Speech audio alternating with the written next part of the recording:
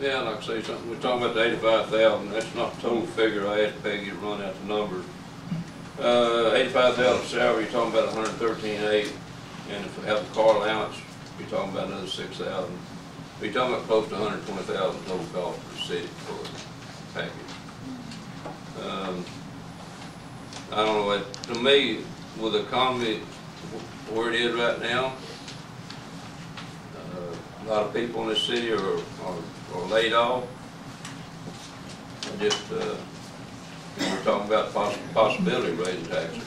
And even if we didn't raise taxes, that's a lot of money that could go somewhere else for streets or curbing.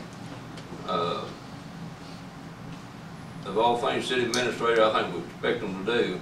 I think a lot of that's been performed right now by the city superintendent.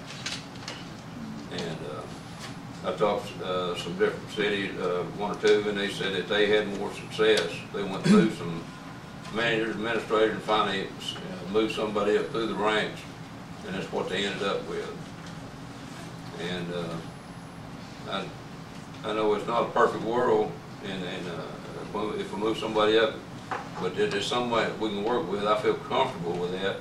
Whereas if we bring somebody in from outside, you don't know what you're getting, and I don't feel real comfortable with that, because we're kind of bringing in somebody internally that's arranged on.